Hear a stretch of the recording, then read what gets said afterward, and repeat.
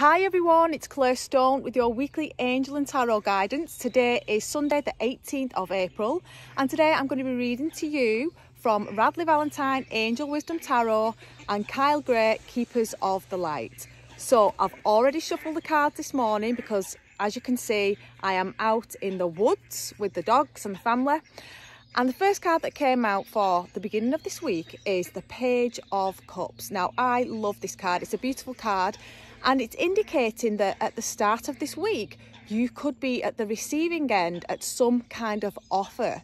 Now, this is always a loving offer. It's something really nice because the Pages is all about emotions. So expect to be receiving invitations and invites to exciting things. It could be a career opportunity, it could be a date, it could be absolutely anything.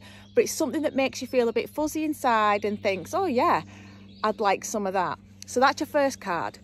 Then midweek, we have got the Nine of Wands. Now, this is a contrasting energy from that page. And this is where you might feel as though perhaps you're under a bit of attack or there could be strong competition around you. This card is telling you to stand up for yourself.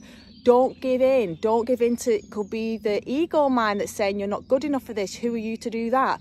Or it could be literal people and you have to defend your ground. This card is saying you are going to come out on top if you keep your head up and keep going for what you believe is true and what is right. Final card, and this is a beautiful card to go with it, the Two of Cups. So this means that whatever could have been going on midweek, the end of the week, there is resolution and harmony. Now, this could go two ways. It could be linking into the Page of Cups at the start of the week, and it could be indicating this is your hot date at the end next weekend. Or it could be that if you have any arguments or disagreements midweek, then they are all resolved.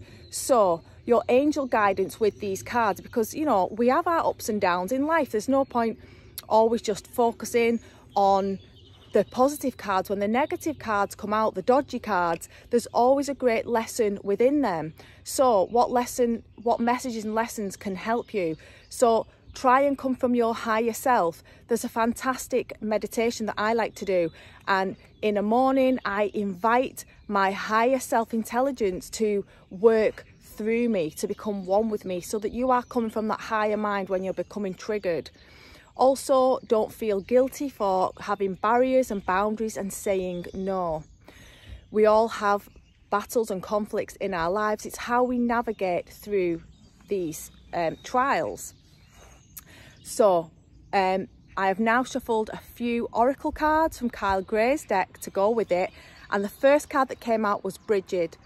And she is a passionate, fiery goddess energy. Not always helpful when you've got the Nine of Wands, because it's that fire which can indicate anger. Someone's pushing your buttons. So perfect card that came with it was Saint Germain, Karma Cleansing. So if you're feeling anger and emotions bubbling up within you, tune into your higher mind before you go out there and get on the defense and figure out, where's this going? Who's been triggered? What archetype within me? Is it my inner child that's being frustrated by this? And then invite beautiful Saint Germain and the violet flame to work through you and release these old patterns so that you can stay connected to that divine higher mind within you for as long as possible. So short and sweet this week.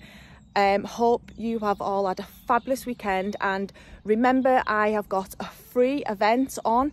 It's on the full moon and it's a womb healing activation with Archangel Haniel, and everyone is invited regardless of gender or anything at all. Everyone is invited to receive this deep healing ceremony. So head over to my website and get signed up for it. It's all free. Lots of love.